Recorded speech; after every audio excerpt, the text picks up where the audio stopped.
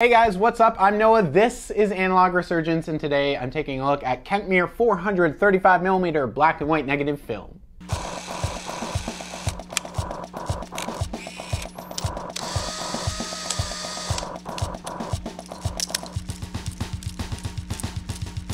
This is Kentmere 400 ISO black and white negative film for 35mm cameras. I don't necessarily have like a ton of stuff to say about Kentmere 400, but the things that you should really know about it is that it's really cheap. It's got a 400 ISO speed, which is a nice medium light sensitivity, and that means that it's really a great kind of film to use if you're like a beginner or if you're just looking to like test cameras especially, and kind of gives you nice kind of classic but decent looking results as well. You can maybe use it as like an alternative to some of the more expensive film stocks that are available out there if you're just looking to shoot some nice 400 ISO black and white film. But it's also nothing super special as well. Now, Kentmere is maybe not a super recognizable brand name, but they're actually owned by the same company that manufactures Ilford film. Ilford makes some really nice, higher quality black and white film, and they've been around for a very long time. They manufacture like a ton of photographic products. So Kentmere film is manufactured by Ilford, and it's kind of a cheaper alternative to the more expensive Ilford HP5 and Delta 400 ISO black and white films that they make. So Kentmere 400,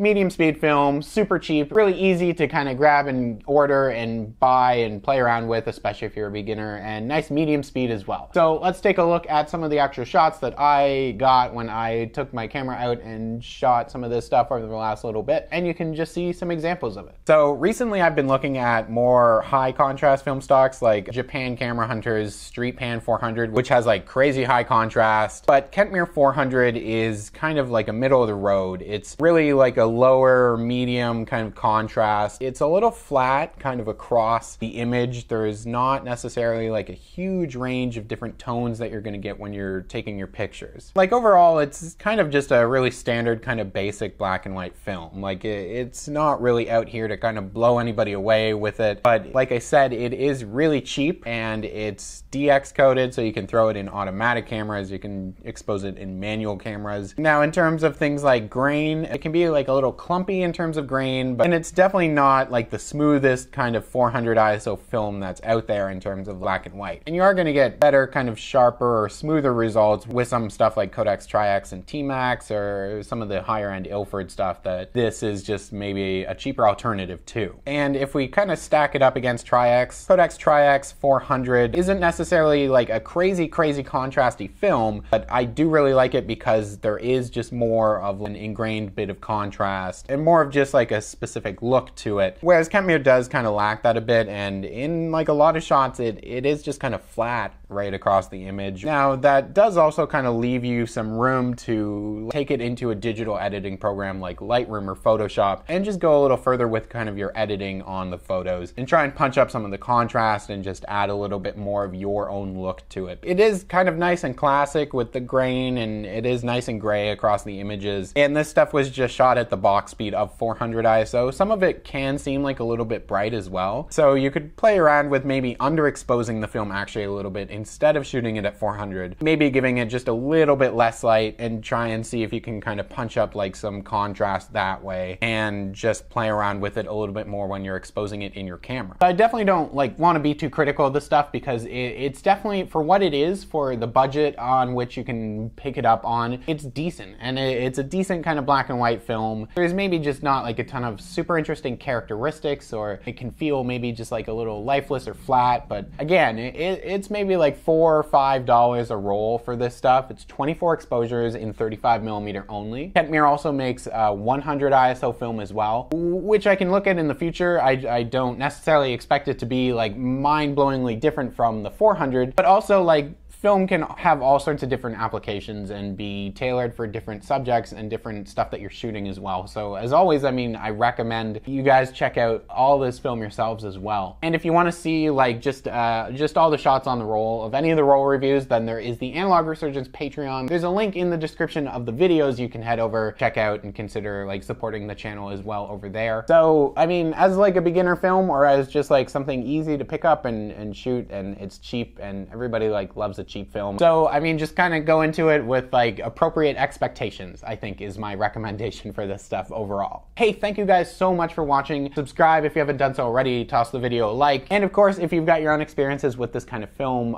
you can comment down below and talk about it and what you think about Kentmere 400. Recently, I set up a P.O. box for the Analog Resurgence channel as well, so if you have like weird expired film or old stuff that you're not using or you have and you'd like to see me shoot it and show it off on the channel and kind of delve into it, if you've got strange analog film stuff in general and you want to send that along to me, and you can find the address for my P.O. box down in the description of all the videos. It's over on the Twitter, it's on my Instagram, it's on the info about page for the YouTube channel. And so right off of that, it's a little bit of mail time as well. I just recently received something for the channel as well. I have opened it because, I mean, it's hard not to. And this is actually something really special and stuff that I really do want to highlight on the channel soon in the future. And this stuff came to me, it's a little bit of a care package from the amazing people over at the Film Photography Project. And I will throw a link to the Film Photography Project down in the description of the video and everything, but they sell some amazing, more specialized film stuff, some more obscure stuff. They do all this interesting stuff. But anyways, without further ado, the mail, let's see, some paper here. I'm just gonna like empty it out. So let's see, let's start small here. We got, first of all, we got a couple stickers. We got a nice card here for the Film Photography Project. And we've got actually 3 things of film here. So we got a 35mm roll of black and white negative Sonic 25 orthochromatic film, which has an ISO of 25. It's a nice low ISO, processed black and white, like a normal black and white film. A little kind of information sheet for it. High contrast 35mm black and white film for fine grain, high contrast images with a subtle glow. Shoot Sonic 25 high contrast black and white orthochromatic film from the Film Photography Project. So that's really cool. And also, like, super cool is these are 2 rolls of regular 8mm motion picture film. So I've talked about Super 8 film, I've talked about 16mm film, and I haven't really talked too much about regular 8mm. And now I have no reason not to, because I can talk about it and I can also show off some samples of it. Regular 8, or also called double 8 film, comes on little rolls. They go in smaller, like older cameras.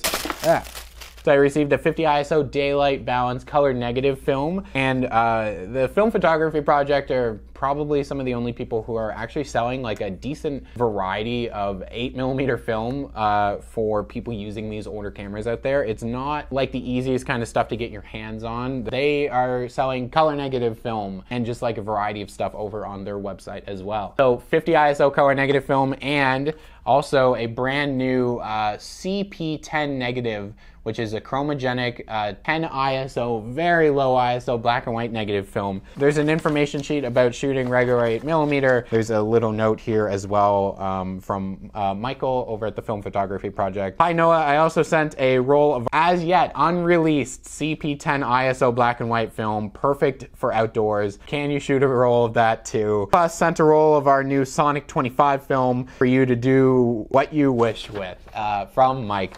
That's amazing. This stuff is amazing. It blows my mind to like receive anything from like anybody, any of you guys, or just any of this stuff. The positivity surrounding the channel, any of this stuff, suggestions and stuff for me to look at in the future. So that's been a little bit of mail for the channel, and of course the P.O. box, as I mentioned, if you want to see stuff focused on the channel, or if you've got just weird film stuff shooting around or kicking around, you know, you send it. I'll do my best to try and shoot it. Preferably no Kodachrome. As always, thank you guys so much for watching, and anybody who like has subscribed and watches the videos and likes the videos and comments and shares them around and all that stuff. Thank you guys so much for watching, and I'll see you guys soon.